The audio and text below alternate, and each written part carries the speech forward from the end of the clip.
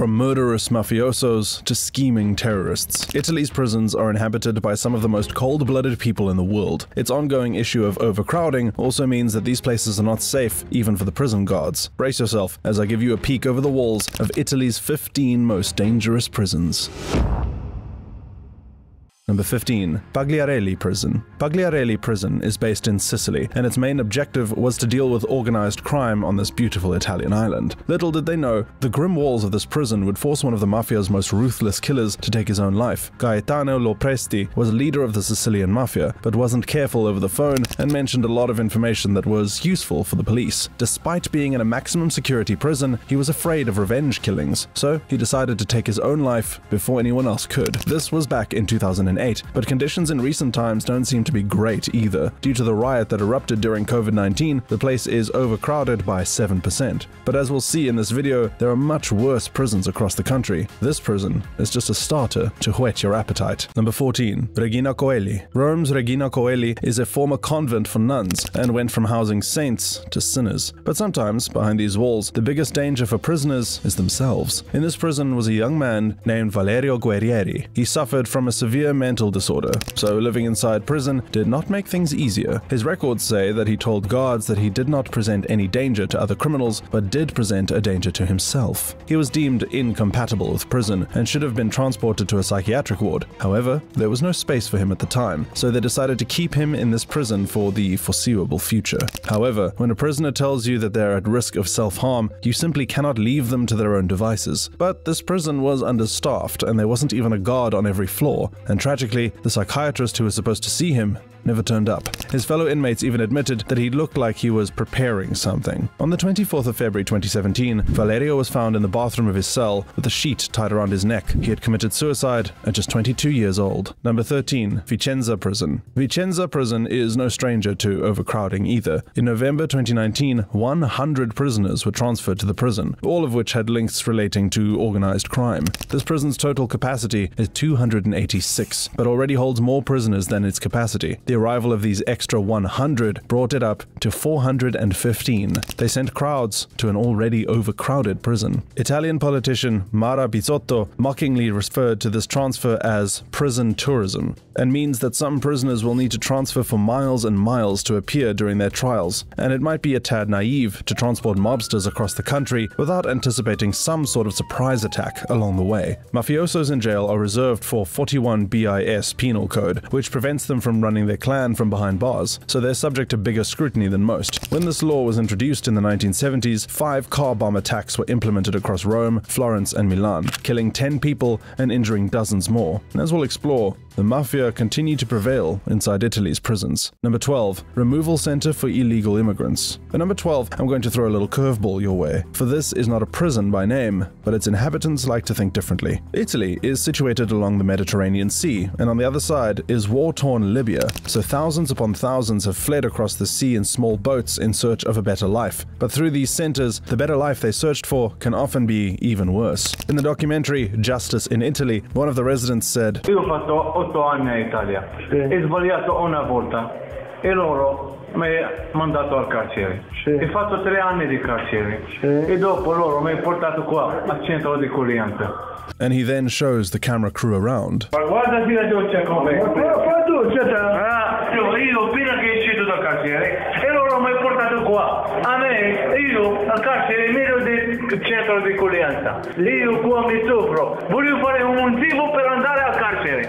So, this is not called a prison, but the people inside are forced to live here under extremely harsh and dangerous conditions. And if it walks like a duck and quacks like a duck, it might well be a duck. Number 11. Ucciardone Prison. But moving back to conventional prisons and back to Sicily, we have Palermo's Ucciardone Prison. The New York Times in 1991 wrote about this prison as, "It might not be a bad idea to install a revolving door. That way at least the mafiosi would not have to strain themselves unduly as they go in and out." This prison was sarcastically referred to as the Grand Hotel, and the prison allowed mafia bosses to wear fine-cut suits and enjoy extravagant meals. Mobster Michel Catalano once held a lobster banquet in the gym of this jail, whereas a godfather got to host his daughter's wedding in the prison's chapel. But this has all changed through the Sicilian governor Rita Barbera. She decided that wearing any designer labels such as Prada, Gucci, Valentino, Versace, Louis Vuitton, and Armani are all banned. One mob wife said, "My husband will be left naked." Barbera said that the popular image of this jail is linked to the silk suits of godfathers, and we need to cancel that image. The jail is not limited to organized crime members. In fact, many of them are low-income immigrants and Italians who get used clothing donations from prisoner charities. So now, in this prison, it's a lot more difficult to distinguish between the mafiosos and ordinary criminals. But given that mafiosi like to dissolve their enemies in acid, maybe the idea of making them indistinguishable from other criminals is not such a good one. Number 10. Badu e Carros. Based on the island of Sardinia, Badu e Carros prison is the home of violent mobsters from the Cosa Nostra, Camorra, and Ndrangheta. Mullah Kreker, a leader of what's known as the Kurdish Taliban, also resides between these walls. With so many unsavory characters all under the same roof, conflict is inevitable, and in January of 2022, blood was spilled on the prison floors. A quarrel broke out between two prisoners, and things escalated rather quickly. The reasons behind the argument are not known, but eventually, punches were leveled at the faces of one another, causing one of them to collapse on the ground in a pool of blood. This person was expected to undergo maxillofacial surgery, and of course, move to a different prison. There are people you simply don't mess with inside this prison. However, the key mafiosi are often isolated from the rest of the prisoners, and sometimes even serve life sentences in isolation. Marcello Dell'Anna, a former leader of the Sacra Corona Unita Mafia in southern Italy, describes it as a tomb for the living. As we'll explore in other prisons on this list, these isolated cells are often compared to torture chambers, and depriving prisoners of human contact gradually drives them insane. Number 9. Prison of Pisa Don Bosco. At this prison in Pisa, inmates had finished their daily exercise. They were asked to go back to their cells, but they refused. Instead, they decided to set fire to the furnishings in this building. This was in 2022, but almost a replica of this event happened in August of 2017, following the suicide of a young Tunisian inmate. The prisoners protested and threw furniture and set fires. They argued that the current conditions in the prison were degrading. One of the prisoners compared the prison to a keg full of gunpowder waiting to go off. Due to the presence of prisoners who are difficult to manage, due to the dilapidated structure, as well as the serious lack of staff, especially in the role of non-commissioned officers, is a powder keg and deserves the right attention from the administrator's top management prison. If these four walls could talk, they would not have nice things to say.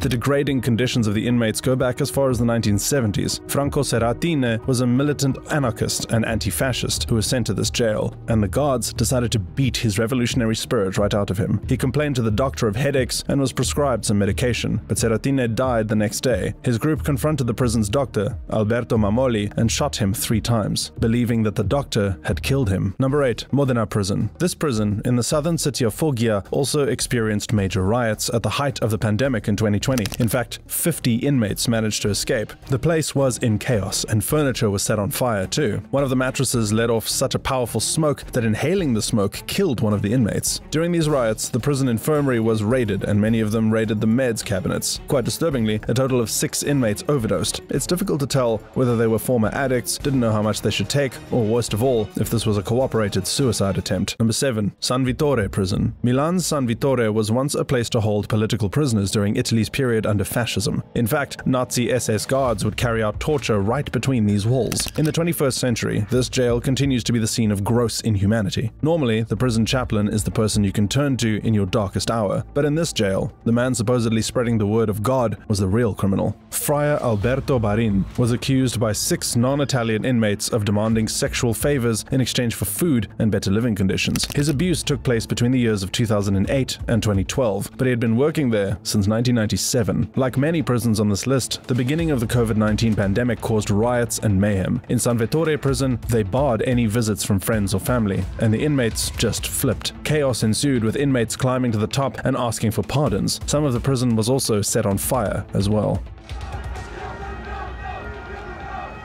Later that year, it was revealed that this prison was incredibly overcrowded. This premises is meant to hold only 754 inmates, but it was holding 973, an overcrowding figure of 29%. But this is now the norm rather than exception in a lot of Italy's prisons. Number 6. Rebibbia Prison. Rome's Rebibbia prison is home to the famous assassin Mehmet Ali Agca, who shot and wounded Pope John Paul II. Francesco Schettino, the former shipmaster of the Costa Concordia, where 32 people died, is another notorious notorious resident. But the famed mafioso Giuseppe Fanara is one who the guards will know to steer clear of more than any. He has been serving a life sentence, and in 2020, when guards came in to inspect his cell, he decided to unleash his anger. He began attacking the guards and ended up biting one of their fingers. The bite was so strong that he managed to bite it right off. Rather than allowing the guards to put it on ice and sew it back on, he decided to swallow this guard's finger. He then took out a broomstick and threatened the other guards and shouted, "I'll slit your throats like pigs." Number 5. Sassari High Security. Like many countries in the Western world, Italy is also the home of many Islamic extremists, and Sassari High Security Jail is where many of Europe's biggest threats are sent. And because a lot of them are sent to the same place, this is a breeding ground for radicalization. In fact, a lot of these prisoners don't speak Italian and can only speak Arabic. Similarly, the prison guards only speak Italian and cannot speak Arabic. People who literally fought for ISIS in Syria are within these walls. One terrorist within these walls spent his time in Syria torturing and abusing people for refusing to fight for ISIS, and gave people electric shocks until they converted to Islam. Guards are quick to monitor behavior of these people.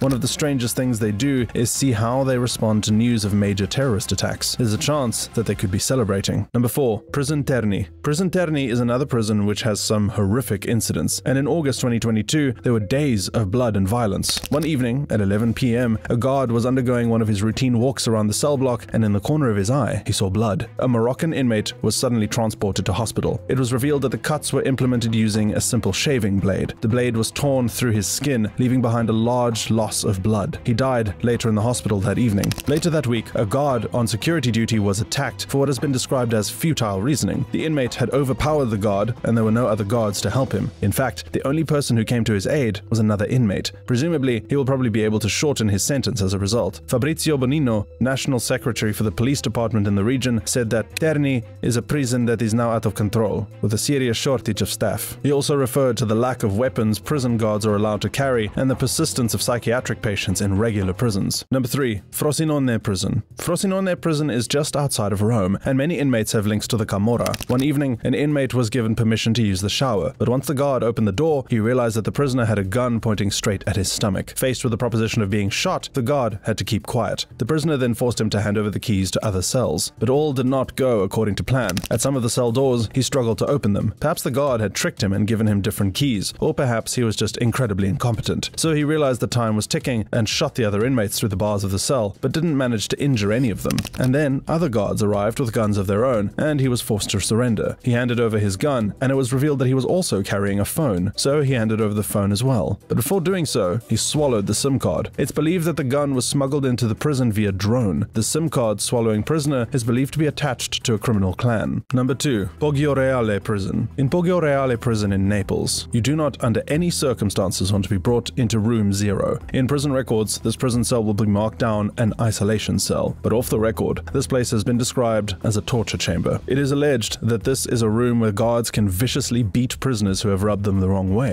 There is no proof of this because, rather conveniently, there are no CCTV cameras in these cells. The walls have been found covered in blood, so you do the math. You could argue that the guards need an ambiguous room like this in order to keep its inmates in check. The most humiliating fact about this prison is that the mafioso Raffaele Cutolo managed to run his mob during his entire life sentence. In the late 1970s, he challenged the first boss of the Camorra, Antonio Spavone, to a duel out in the prison yard and told him to bring a flick knife with him, but Cutolo was so feared that Spavone chickened out on him, and this meant that Cutolo was highly respected across the entire prison. By 1980, he had 10,000 affiliates. He managed his cartel up until the age of 79 and died in his prison bed in 2021. Number 1. Santa Maria Capua Vetere Prison. Riots also emerged at the beginning of the pandemic at Santa Maria Capua Vetere Prison, but the guards were quick to stop this protest, and footage emerged of just how brutal they had gotten with the inmates. The distressing footage shows prison guards using their truncheons unprovoked, punching them and even pulling their hair. There was also a walk of shame, where they had to walk by a line of guards while getting punched by almost every one of them. The prisoners had demanded face masks, but these were not given to them. As you can see in the video, having a face mask to stop the spread was a luxury only given to the prison guards. When we see physical abuse like this, we tend to only think of the physical pain inflicted upon them. However, the wounds from these were more than skin deep. One prisoner told Repubblica, "In the video I am the hooded one, the one taking blows to the head, back and legs. Even though I'm out of the prison, I haven't slept for weeks." As we've seen throughout this video, these prisons can be a danger to mind, body and soul. Thank you so much for watching. Please click on the videos you see in front of you for more from Unexplained.